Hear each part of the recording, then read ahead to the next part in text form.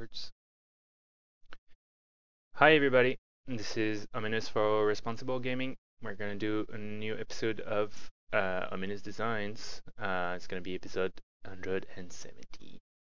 Um, I'm going to make this episode, there's gonna be a lot of mana making. I've been checking out my articles in the past. I have one that's called All About the Mana.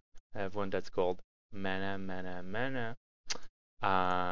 Titles are hard. I will call this episodes Weird Mana. It's not that weird, but it is a little bit original. So let's start. Grab my keyboard. This week I mostly have found my designs as well. So it's gonna be pretty fast. We kind of going to discuss them a little bit, but I kind of have the general idea for them. So let's see. The first one is a creature.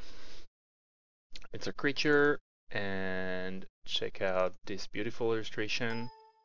If you can start to see where we're going with that. If not, that's okay. We're getting there.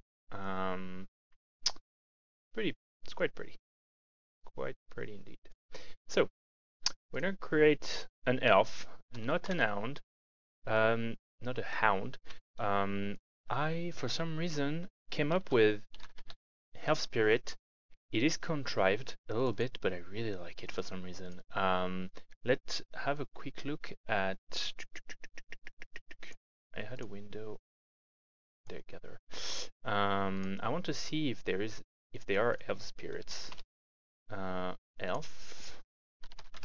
It's just for my own culture at this stage, but I'm quite interested. There's one elf spirit. Okay, I like it. I like the idea of it. This is, like I said, it's contrived. It might just not be needed, but this is actually sort of weird. So check out what I wanted to do with it. What I want is, first I'm gonna go with the obvious. This is gonna tap for mana. Symbol, tap, add green to your mana pool. As crazy as it sounds, I can never remember either if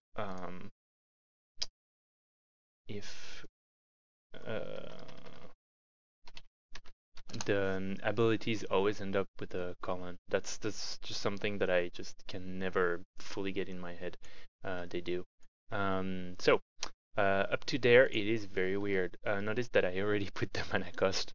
And I also want this to be a 1/2, I do believe. So why? Why? Because put here, when what's her face enters the battlefield, draw a card. How's that? Is that incredible? Is that like super innovative? Is this something you never thought of? Jokes aside, yeah, I like it. It is all in all definitely a powered down mana maker, because who wants to be making mana on 3? But we're trying to make it up with the draw a card. Just gonna change the helm.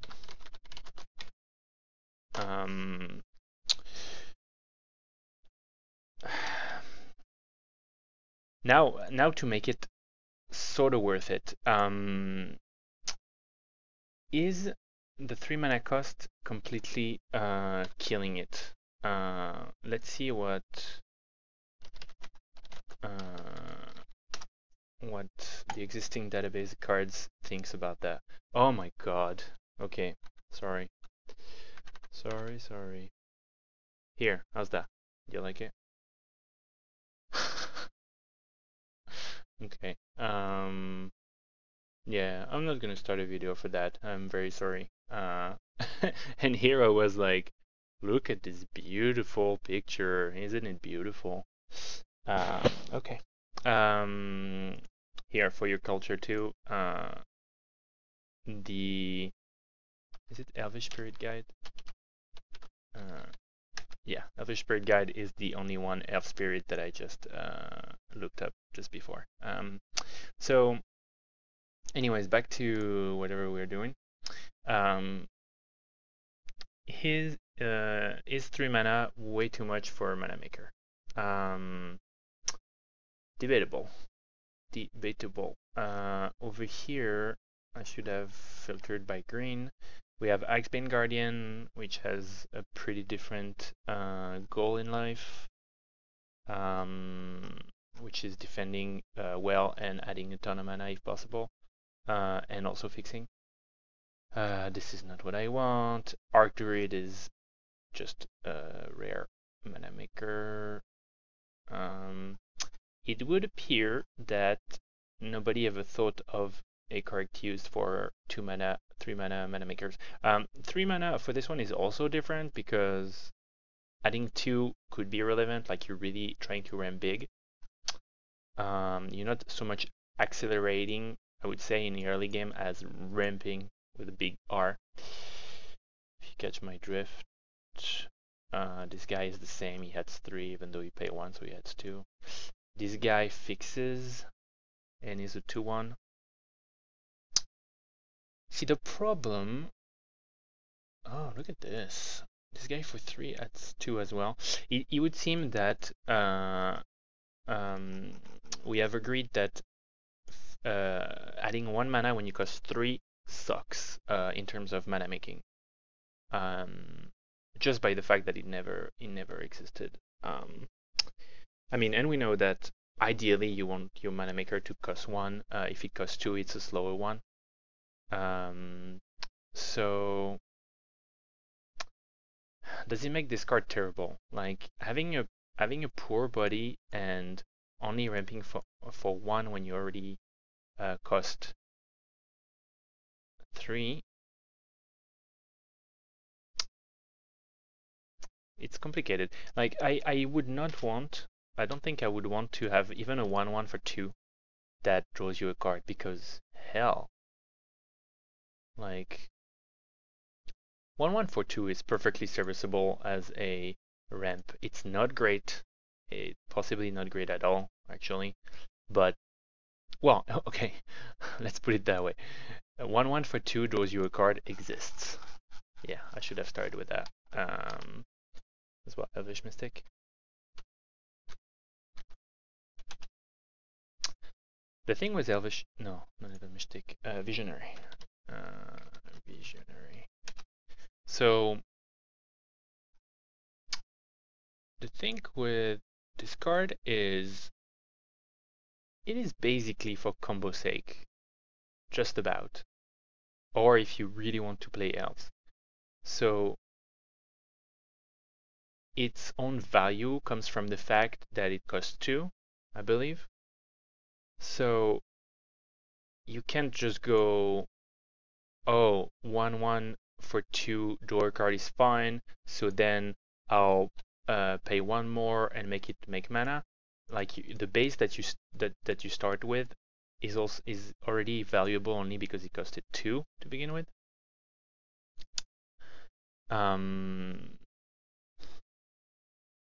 Could we make it 2/1 draws a card, adds mana?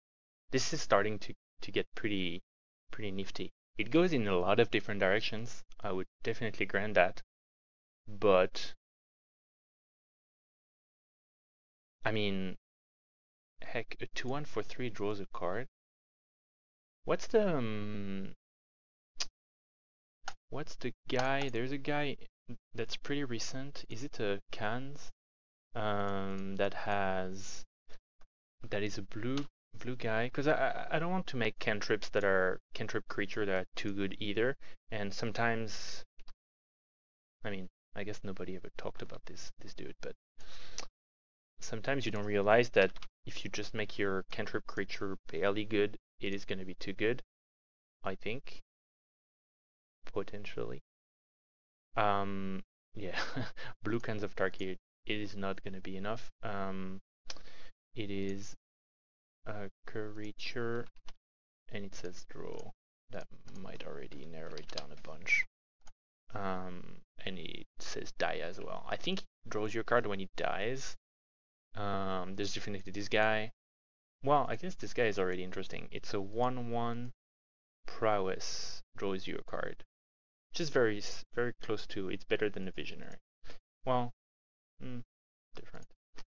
Close to better. The youthful scholar is a 2/2 for 4. Oh, it draws you 2 cards. Man, okay.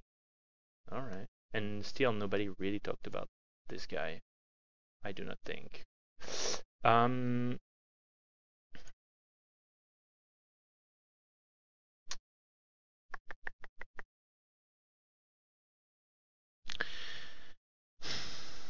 Yeah, I don't know. Balance is hard, right? Balance is real hard. I do think, as far as mana making is concerned, the 3-drop mana maker is eh. Oh man, though, what is the unicorn?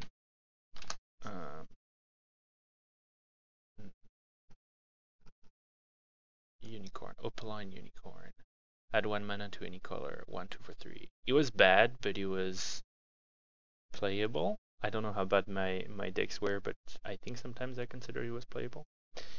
But it's mana fixer too. This is great value. It's not really like, ooh, I'm so gonna ramp with this. So I think I would run it out, see what people think.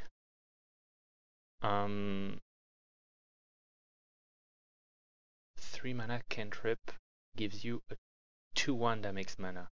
It's very good. I mean, the value is there. I don't know if there is a proper job for this guy, but like, what do you get for 3 mana that cantrips? Like, you get, tap target creature, it doesn't untap. Or, I don't know. You don't get a 2/1 that taps for mana. You don't get that very often, or ever. So it might even be too good as is. The only thing that saves it as a not so busted design is that it tries to do a lot of different things, and it's pretty weird.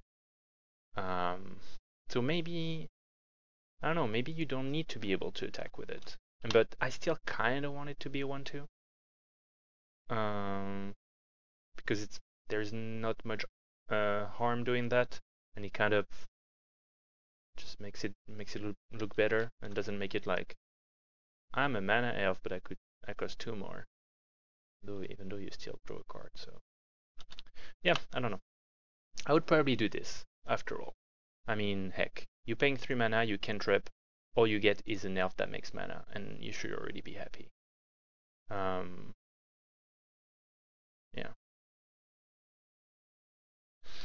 Let's try this. Yeah, let's try this. Because otherwise, also, you get the Golden Hind kind of thing.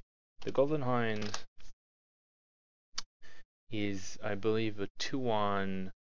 2/1 for 2 makes a mana. And now you're going to tell me, and it's a very serviceable card. You're not going to tell me you add 1 colorless mana and all of a sudden you get a card back, right? That sounds too much. So I don't know. It's probably a 1/2. It might even be a 1/1. It might even be too good as a cantrip. Gives you a mana elf.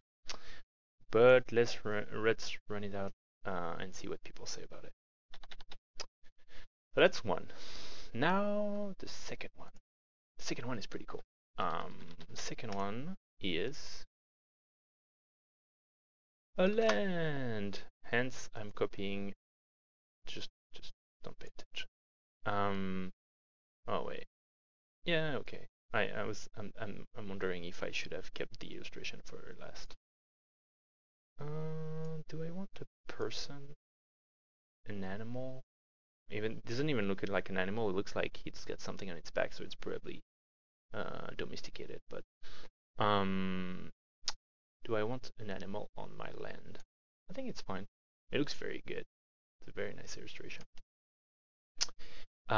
This doesn't have a mana cost. Is a land. Something Boneyard probably. I have to check. Oops. Is there Boneyards? Animal Boneyard, Boneyard Worm, Submerged Boneyard. Awesome. I like this word, Boneyard, even though it sounds weird when you say it a lot.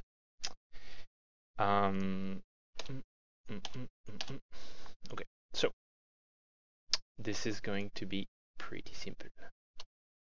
Check it out. Add.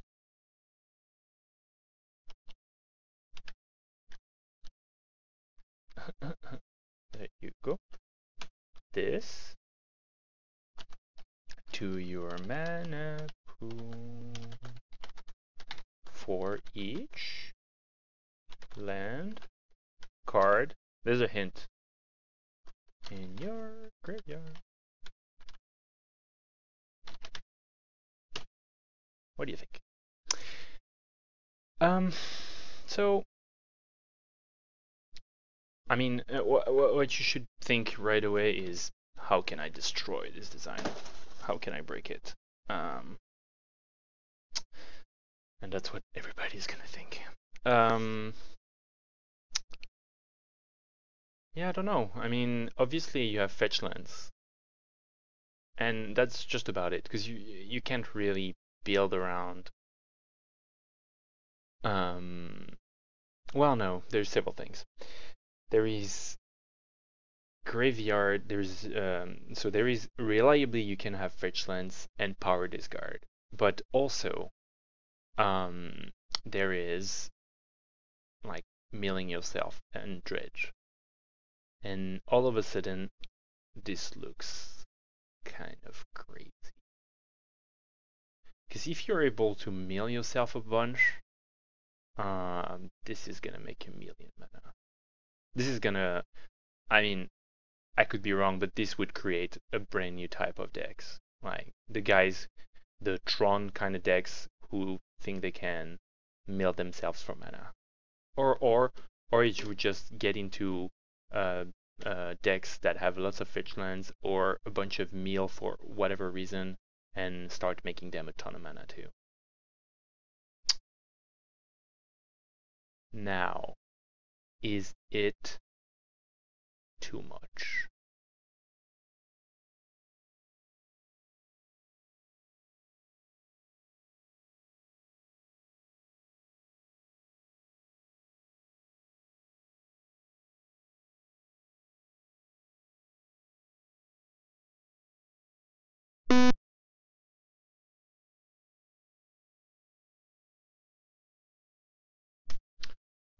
Get new headphones, Greg. Get new headphones.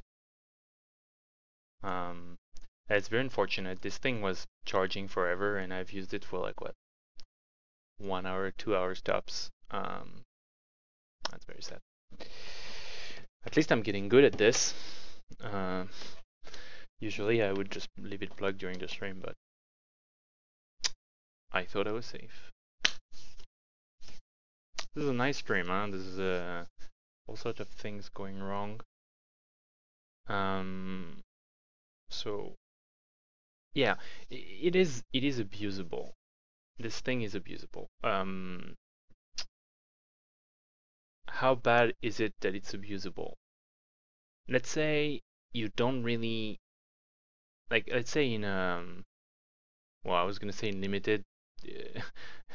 I was gonna say, let's say you don't have fetch lands in your limited, but it doesn't matter. Fetch lands are rare. You'll never use that. You can have as many evolving wilds and fetch lands as you want in limited. You probably still don't want to run this card. In standard though, let's say you don't have fetch lands. Heck, even with fetch lands, it's in standard. It's gonna make big mana, but you cannot run it that fast. No, I don't know. Maybe it would be busted in standard.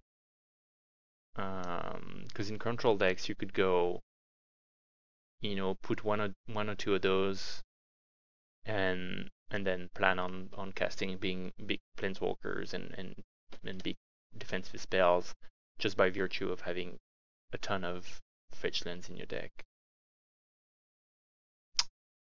But I mean,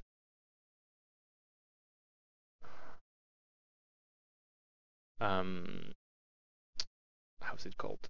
The Shrine to Nyx, Nykdos, does exist. It is limited. One thing that people have done in the past is the exact same thing as Nykdos, which good luck to me spelling it. Yay! They add an activated cost of 2, so you could do the same. You could add 1 or 2, and then all of a sudden, if you have one thing in your graveyard, it doesn't make any mana. It also, oh yeah, this is very good. It also prevents the things like dredge-ish strategies from going. You know, I don't have any land apart from this, and yet I'm making 1,000,000 mana, because now all of a sudden you need a mana to start making mana. Is there a space? Yeah, I guess there's a space. So I kind of like that. Now, is it 1 or is it 2? I think you could push it and make it 1. Because you need, like, it's dead if you don't have something in your graveyard. It is also dead if you have 1, because you pay 1 to make 1, and it doesn't fix anything. But then it starts making mana if you have 2, which makes it, oh yeah, and see, that's weird. Yeah, I forgot about that. That you can expect your land to make you at least 1 mana, right? So this land would be dead if you have nothing in your graveyard. It would start being a land, and a bad one because it makes colorless, if you had already something in your yard. It would make 2 mana, which is better than a land, obviously, if you had 2 things in your graveyard, and then it starts being busted.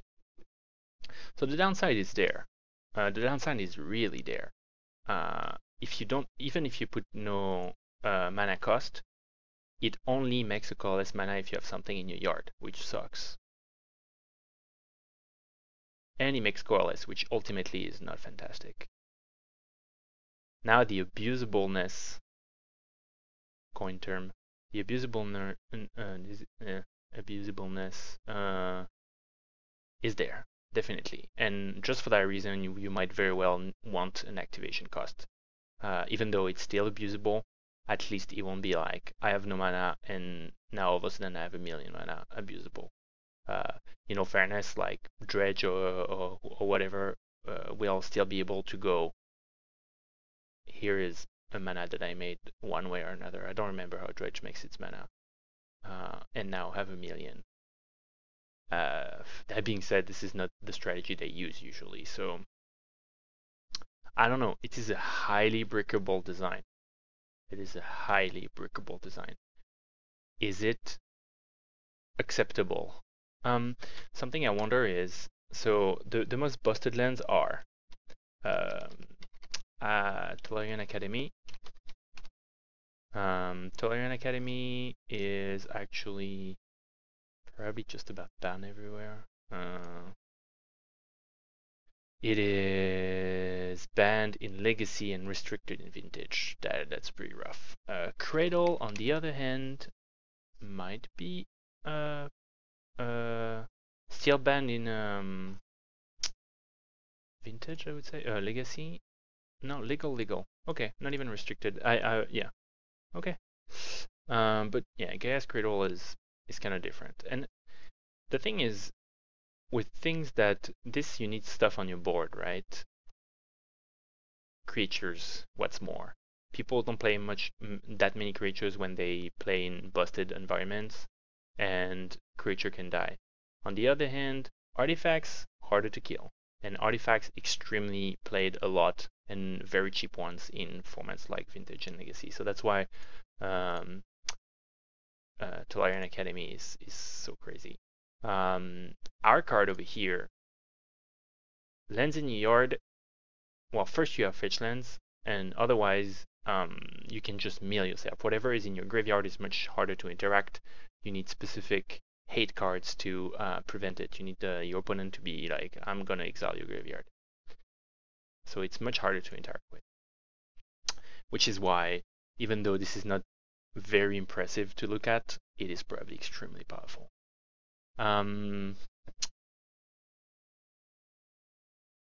You know what? I just want to know how broken it is. I just want to know how broken it is. I don't know. I know somebody can do something that's unintended with it. You can just mill yourself and make a million mana.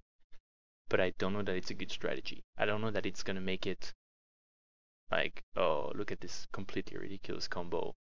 It is like I said, like I've been dancing around for a while. It is very dangerous. You can do stupid things with this, most likely. But which one, I don't know. So yeah, I'm also gonna put it out there to have people tell me how broken it is. This one this one is more like, do you think it's too powerful? It won't be world shattering. The comment I will have on it. Some people will say this sucks, and they will be wrong, I think. And some people will say this is too much for your mana, and they might be right. Some people will say this is amazing, and they'll be my friends. I want to be creepy and stare at you for 5 seconds like that. Boneyard, on the other hand, some people might say Boneyard plus untap plus mill and infinite mana. That might actually be it. But if it's three cards, 3-card combo, also known to be like you can do whatever in Magic with 3 cards combo. Granted that this one is only a land. Whatever, I spent enough time on this. Now, before we leave, I'm on to, well, I have news. No, let's do the extra. I have a little extra over here, and I don't think I'll use it in an article. So I'm gonna be giving it to you for free. I created this entry for a contest on a Facebook group that I'm part of, and it is Frostbite Dagger, and it's fun. You got your 3-drop artifact equipment with 3 mana to equip, and it gives +1/+1, and then whenever equipped creature blocks or become blocked by a creature, tap that creature. It doesn't untap its next controller and next untap step. So yeah, you make your little creature a little bigger, and as soon as it touches something else, gets blocked or blocks it, it will tap it for a turn. It's very fun. I don't know, it might be that you can equip it for 2. I don't particularly think so. This effect turns out to be very annoying because if you put it on a creature that has a good toughness, then like let's say you have a 2/4 maybe, all of a sudden you have a 3/5, which actually already kind of blocks and kills creatures, but you could even have a 1/4. If you have a 1/4 or 1/5 that frost breath all creatures, then your opponent is kind of screwed because they can just attack into it, you block it without your creature dying, and there's the untap. Very annoying. And on the other hand, if he was cheaper, and maybe even at 3, when it's already on your creature, you can attack with a +1/+1 that if their creature block and not die, then they'll get tapped for 1 turn, and that sucks. And then you can go and put it back on one of your defender to be doing the block and tap. You can even jump with that thing, and the big guy will stay tapped. So it's pretty sweet. So he might be okay at 3/3. I don't know. People liked it at 3/3, so I guess he might be balanced. So that's the extra card, and it's kind of fun. Now, for the big news, I'm gonna be off for 2 weeks, most likely 3. I'm going on holidays. I'm going, full disclosure, in India. I don't think I will have neither the time or the equipment or the resources or anything to be doing articles and videos and whatnot. So I'm gonna be off for 2 or 3 weeks, and that's just the way it is. That's just the way it is. I'll try and figure out some pretty cool stuff for when I'm back, but you'll have your couple weeks of quiet, and then I will be back all energized. So that's it for today. This was episode 117th of Ominous Designs on Responsible Gaming. I'm Ominous, and I'm telling you, see you in a couple weeks. Have a great time.